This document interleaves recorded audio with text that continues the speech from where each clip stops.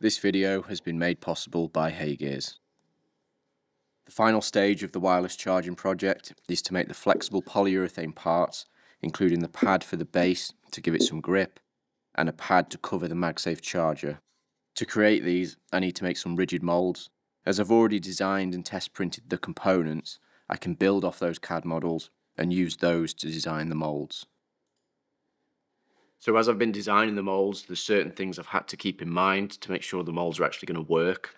So on the pad, you've got internal and external draft angles, which will cause the mould to lock together. So if we take a look at the cross section of the mould, we'll be able to see why we're going to have some issues taking these two halves apart. So with an empty mould, you can see we just have enough clearance for these two halves to nest together. But as soon as we cast something into it, you can see that with these two draft angles, we've essentially made two undercuts. So if we try and remove the back with the pad attached to it, because it would come out with that side, you can see that we'll end up fouling here. Well, we wouldn't even get to that point.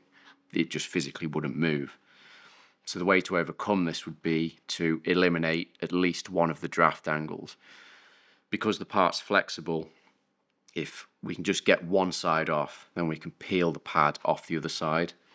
Obviously, I can't make those changes to the pad itself because I can't change that geometry. So we're going to have to make those changes to the mould side. One route I could take is to have one of the sides split perpendicular to the main split line. This way I can slide the two halves apart, avoiding that undercut issue, and then I can peel the pad off the other side. The only issue with this is that it's going to leave evidence on the front of the part that there was a split line in the mould. No matter how well those two halves meet, you'll always get a flash line at the join. So with this being a flexible polyurethane, I can't sand this down and prep it like I would if it was a rigid part, because it just doesn't quite act the same. So I need to make sure this comes out of the mould as a finished product that doesn't need any prep work to the front. So the way I'm going to tackle this is to have the two rigid sides still, but have a silicone insert in there as well. Because that's in there, I'm able to redesign the internals of the back piece, so that will come off easily. With the silicone being flexible, I can just peel that off as well, eliminating the problem of the undercut. And then because the other side's been removed, I can also peel the flexible pad off as well. So the pad for the base is much more straightforward because it's not got any draft angles to it. So I can just use those two rigid sides as the mould without the need for any additional inserts. Now these are done, I can slice the models and send them over to the printer. I'm printing these on the Haygears Ultracraft Reflex printer again, but I'm using their new PAWR10 resin. This resin is tough and durable, so for mould longevity, it makes sense to use this resin in this application. As these are quite large components, I'm using the pulse and release module again to reduce the print time and the amount of supports needed. For anyone considering picking up one of these printing systems, you can use the code RTA Fabrication at checkout. This will get you $100 off and a free bottle of resin with your order. I'll leave more details on this down in the video description. Before I can use these parts, I need to prep them by removing the supports, washing and curing them. Then I can clip and sand off the remaining supports, going through the grits from 120 to 400, being careful not to dull any of the details inside the mould cavity. I've been as strategic as possible with the support placement to make sure they're not attached directly to any detailed areas. Using the pulse and release module has also allowed me to reduce the amount of supports needed as well. In the CAD model, I've also added information to the moulds on the outside surface. I set the text in by 0.5mm so I could paint it, then sand away the top surface, leaving the paint behind inside the text. I could have just written this on in Sharpie or saved it as a note in my phone, but honestly, it's just an excuse to make the molds look cool.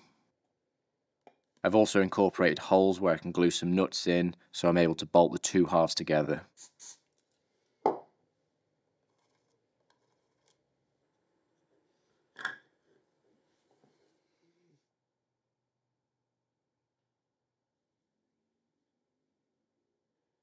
As a final step to the prep work, I'm shot blasting the cavity of the base pad mould to give it a consistent grainy texture that the resin will take an impression of on the final component.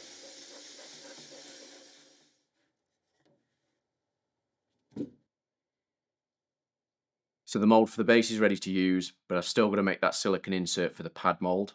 Now this is made up of 3 different pieces. You've got the lower section, which is used to pour the silicone into to actually make that silicone insert. But this is also used later on in the casting stage to hold that insert in place. We've got these 2 top sections which go on top of that. The first one is just for actually making the silicone insert. So this has got features on it that I want the silicone to capture. And it's also got the master built into it. So rather than having a separate master, that's all in one. It's just a one-time use thing. Once I move over to the casting stage, I'll use this one instead. This one's got a flat section rather than those features, which creates a gap for that excess resin to come out of. But it's also got an offset version of the pad, which is smaller, which will create the actual cavity to form the pad itself. There's not much prep work to do for pouring the silicone other than some prep work on the master itself. As this is a mould negative with the master built in, I need to finish it to look and feel exactly how I want the final component to look, as the silicone will capture the surface's finish. I mist the paint on in multiple passes to create a grain, rotating the part for even coverage. I'll do this 3 or 4 times to build up the grain. If I'm moulding the part, I won't touch the surface after, but if it's an actual final component, I'll wipe away any of the loose overspray. If moulding, it's important to allow the paint to gas off the solvents to prevent any silicone cure inhibitions. I always use Ease Release 200 when I'm making silicone moulds and when I'm casting into them. It's very thin, doesn't build up on the surface, and leaves a nice consistent matte finish. And then once I've done that, I can bolt the 2 mould halves together. This is an Addition or Platinum Cure silicone, which I use for all my silicone moulds. In my experience, it tends to last a lot longer than condensation or tin cured silicones, and it has much less shrinkage. It's Shore 28A, so it's a relatively soft silicone as well. This doesn't need to be degassed. It's always best if you can, but if you don't have a vacuum chamber and you're trying out silicone moulding, you could stretch pour it. This is where you'd pour from a height of about 1 metre in a very thin stream to a single point in the mould that's not directly on the part. Doing this will reduce the amount of bubbles left in the mixture once it's poured. So before I pour the silicone, I want to prop the mould up to make sure the silicone's starting at the lowest point and there's a single air hole at the highest point. So this extra wedge is tilting the mould this way. So when I pour the silicone in, it'll run down into this bottom corner and then fill the mould up that way, ending at that top air hole. I don't want the mould filling up this way, parallel to this back edge, because there's more chance of air getting trapped in these areas where there aren't air holes. So that's why it's good practice to put that air hole at the top so you can drive all the air just towards that single point.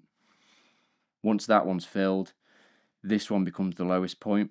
So again, same thing, it'll lead all the way up to that last air hole. As the silicone reaches the air holes, I can let them purge slightly just to make sure all the air is cleared from that area. Then use a small ball of filleting wax to stop the silicone from flowing out. Once the mould's full, I can set that level and wait for it to cure. Typically, I pour silicone towards the end of the day so I can leave it overnight to cure. You could heat this silicone up to achieve a full cure in a matter of hours.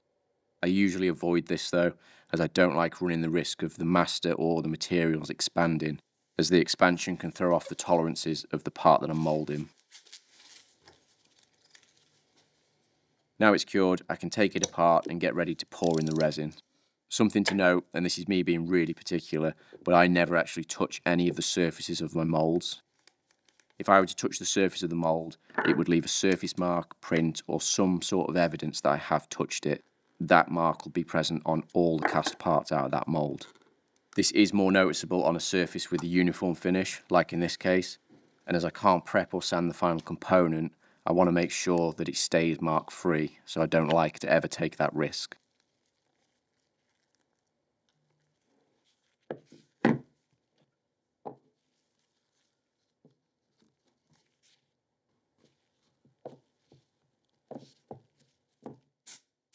Before casting, I can apply the same mould release, switch out the mould negative side for the side that has the inside of the pad attached, and apply mould release to that as well.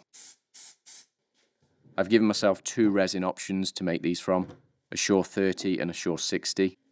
I feel like the softer Shore 30 will be better suited to the pad on the bottom of the base. and the Shore 60 for the main pad, just to give the thin section on the front face some rigidity.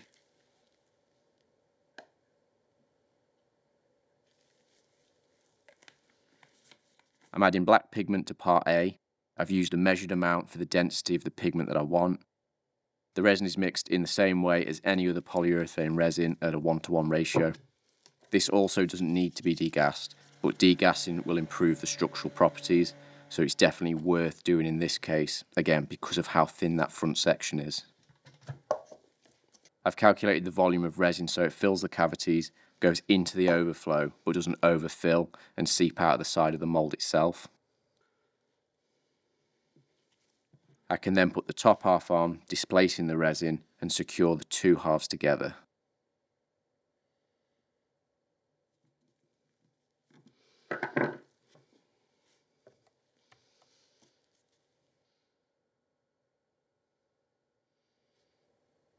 I can do the same for the base mould, bolt them together and get both of these into the pressure pot.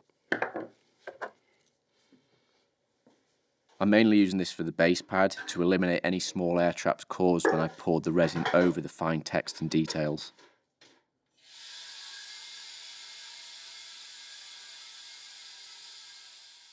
Now these have cured, I can demould them and see if they've worked. And they didn't. I got air trapped in the mould because of the way I put the second half on.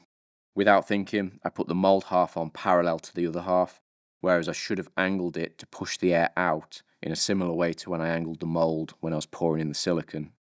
To add insult to injury, I also forgot to put mould release on this side of the base mould, so that's stuck in there and that mould's now scrap. These things happen, but after re-pouring the pad mould and paying attention to how I close it, that's worked out perfectly.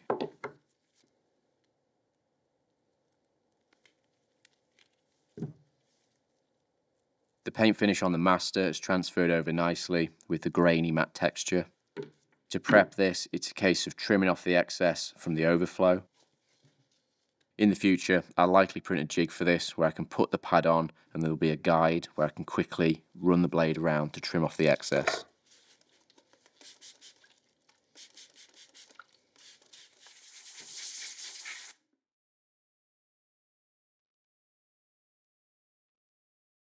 So I had planned on reprinting this mould, but I've realised there's a much better way I can approach making this part, not because of the mould type, because we've proved that works with the pad mould, but more so from an efficiency point of view. So I've redesigned it in a way that's going to eliminate me having to glue this part into the base once it's cast. So building up the base hasn't changed. I'll still have the steel ball bearings in for weight, backfill that with resin, and then put that insert piece on with the pins. They submerge into the resin, and then once that cures, that becomes solid. And then at that point, I was going to glue that pad onto that flat surface. But to eliminate that last step, I've made some changes to this insert piece by adding these tabs and also a load of holes. So the tabs locate into the mould. This suspends the part above, forming the cavity underneath. These do get cut off afterwards, so they are just a tool at this point, just to keep that level right and keep that part parallel to the mould.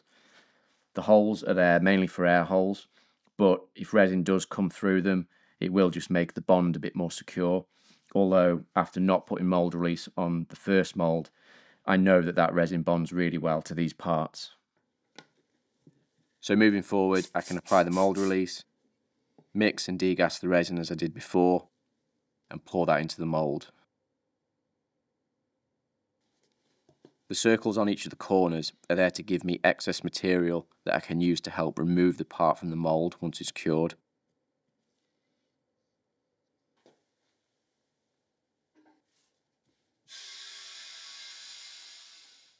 Once it's cured, I can remove it from the mould. As I've over-moulded a rigid component, removing it from the mould does take more effort than it could. I intend to make some multi-cavity moulds at some point so I can make a few of these at the same time. I might redesign it again so it has a silicone insert like the pad mould, but as it is, it does create a usable part. I designed in some score lines so I can score and snap the tabs off, then sand the remaining material flush. I can also trim away the excess resin from around the corners. If I do make a silicone version, I probably won't need those circles on the corners as well, which will save me another step in the process. This sits inside the base really well. It sits just a fraction past the bottom, so the pad is the only contact point when it'll be standing up.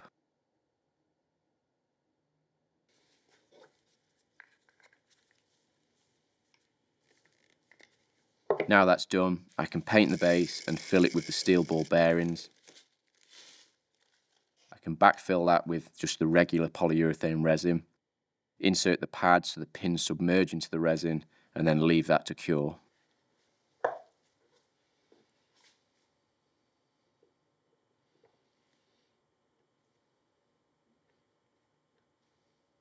Now it's time for the final assembly. If you've watched any of the previous videos in this series, you'll be very familiar with how this all goes together. Straight away, even from the sound of setting the base down on the worktop, I can tell how much nicer it is with that pad on the bottom. I can finally use the newly designed charger holder as well that attaches from the front. I'm glad I made that change, as it'll be so much easier to swap this piece out for the non-charging version that's got the magnets built in. Once I've got the rest of the components attached, I can install the flexible pad over the top. The reason it has those internal draft angles is so that it can hold itself in position rather than having any adhesive or fixings. I like how easy this is to install and remove, which opens up the possibility of doing different versions with different designs or patterns on the front that can be quickly swapped out. As a bonus, the flexible polyurethane with that grainy texture adds even more grip, making the phone even more secure when it's attached. So it's nice to get to a point where I can say these are finally finished, and I'm happy with those last two editions. I think they've really finished it off nicely.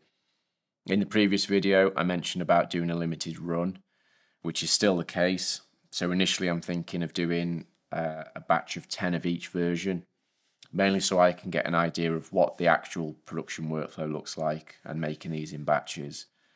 So if anybody is interested in one, there's a link in the description where you can sign up for updates on these, as well as anything I put out in the future, like guides or exclusive video content, or anything around mould making and getting into this kind of thing.